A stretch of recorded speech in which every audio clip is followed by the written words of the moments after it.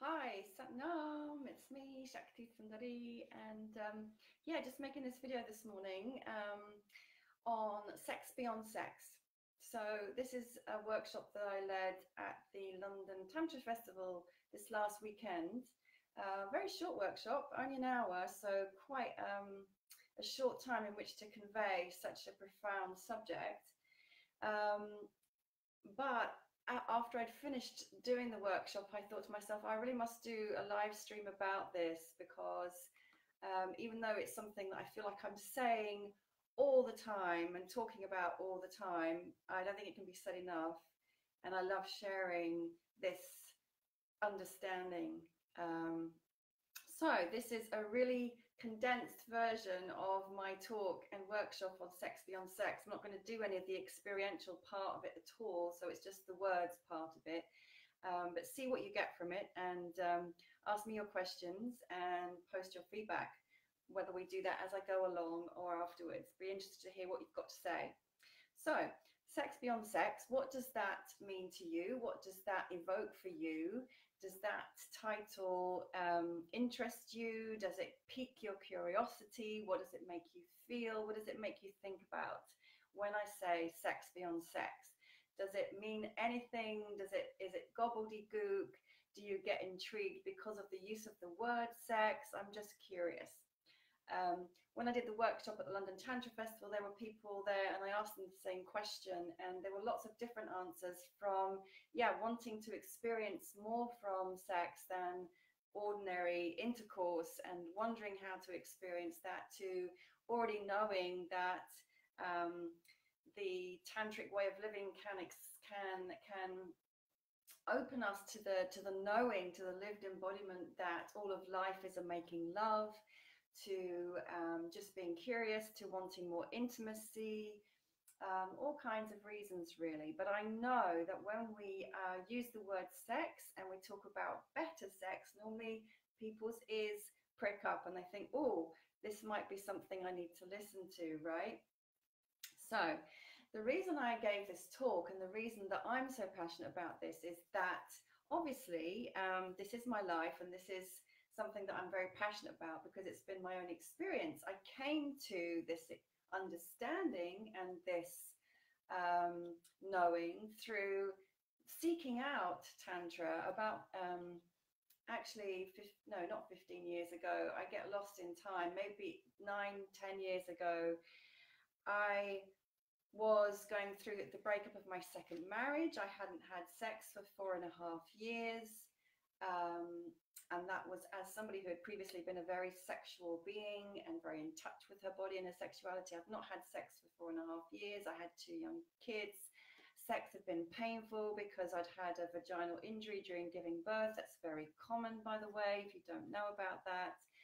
And as a result of the breakdown of my marriage, not having any sex, feeling very alone, being desperate for love,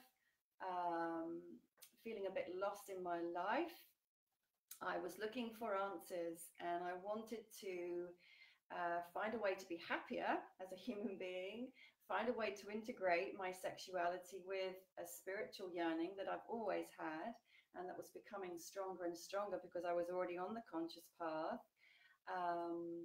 Open up to exploring if I'd ever be able to have enjoyable sex again after 4.5 years of no sex and painful sex.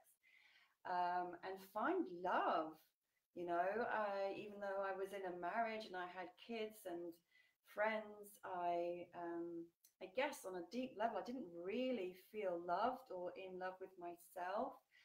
And I was searching for answers.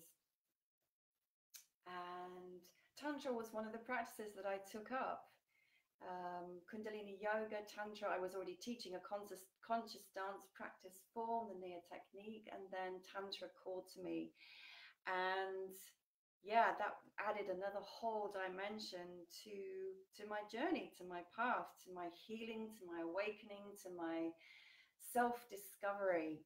And then I went on this journey. So this journey of exploration through Tantra, through Kundalini yoga, through ecstatic dance, through body work, through Reiki healing, and also in my personal life, having many lovers and many sexual experiences. So yes, sex was no longer painful, and that was a massive relief. And my very first lover, after not having had sex for 4.5 years, was Osho Sannyasin, and he was the one who introduced me to the very basics of Tantra and what that is.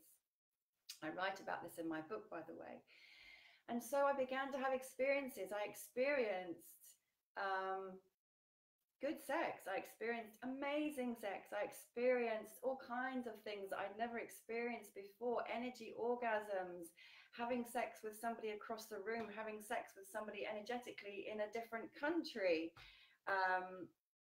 Expanding my understanding of what sexuality is entirely, and expanding the pleasure that I receive and experience exponentially. Also a few mediocre experiences in there. It wasn't all ecstatic, but also what is important to say is that as my experience of pleasure expanded, and as my experience of my own sexuality expanded, so in equal measure did my experiences of difficulty and challenge and darkness balance that out.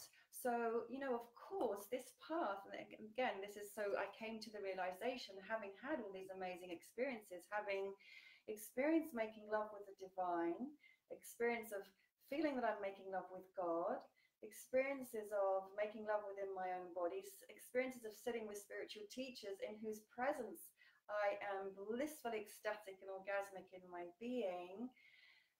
After all these many experiences and learnings and teachings and reading and processing, I came to realize that this path of Tantra is about self-realization. So the goal is not, there is no goal. In a way, it's not to have better sex, although as we walk this path, our experiences of life, including sex, will naturally get better because we are connecting more with our bodies. We are expanding our capacity for mindfulness and mindlessness. And really, Tantra is about being without mind and being fully in your body simultaneously. And that lovemaking that then happens between the divine masculine and the divine feminine. So I came to the realization that Tantra is about self-realization. It's about awakening spiritually and sexually.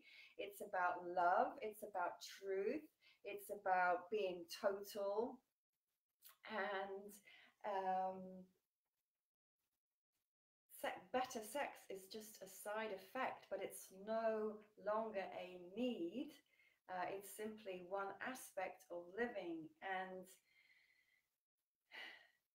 sex beyond sex then becomes, in my understanding, three things. One, it becomes the knowing that the divine masculine principle, consciousness, pure consciousness, the witnessing presence of all, and Shakti, the divine feminine aspect and principle, which is the energy that creates all worlds and all of life, and that is constantly moving in us, within us, between us, around us, that is in everything we see, touch, taste, hear, smell.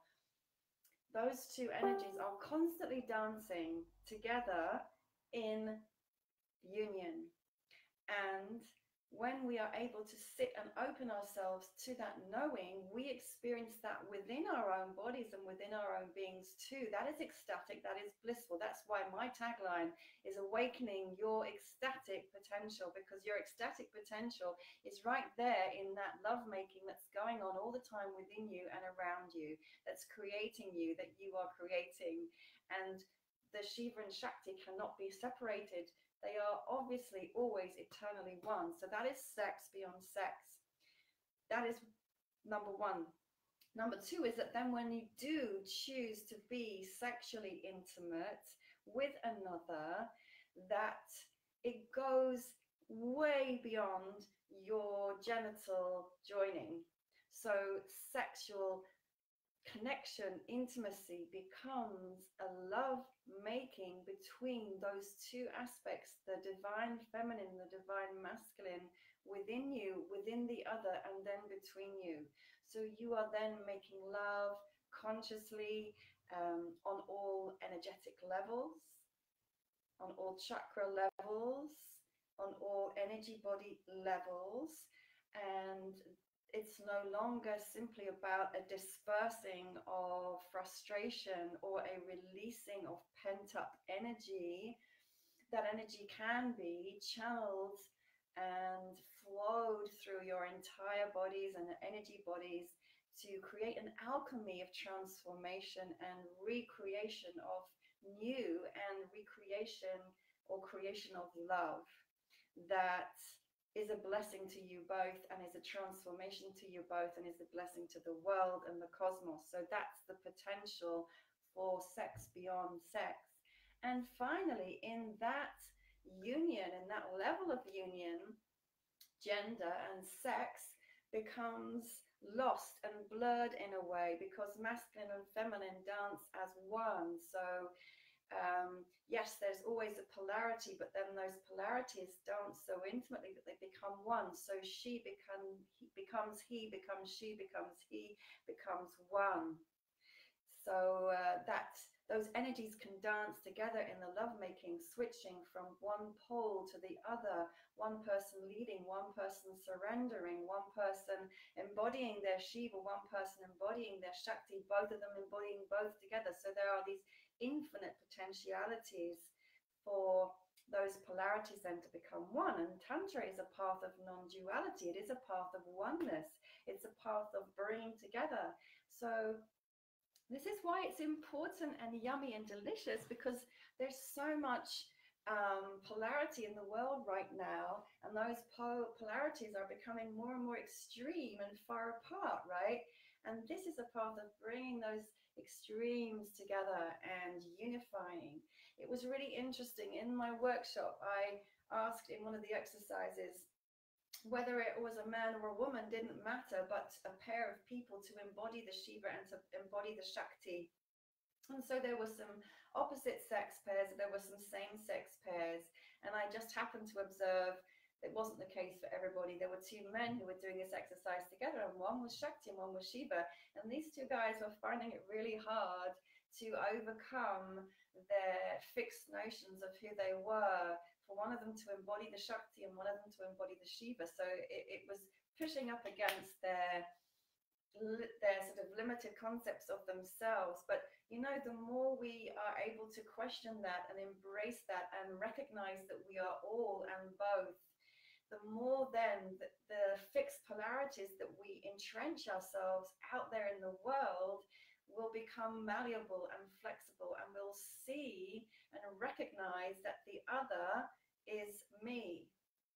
And that's really important at the moment. So, you know, Tantra isn't just something about having better sex and transcending. It's actually really an important learning, teaching, knowing to take out into the world in terms of recognizing the other is me in this world where there is right now so much polarity and objectification and projection of our shadow onto others. We need to come back and realize that you are me and I am you.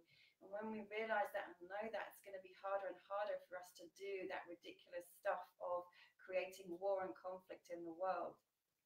Right, final point is, how do we get there? So I've come to that knowing and that realization, that experience. I don't live in that place all the time, by the way. It comes and goes, but it's more and more my knowing and my experience.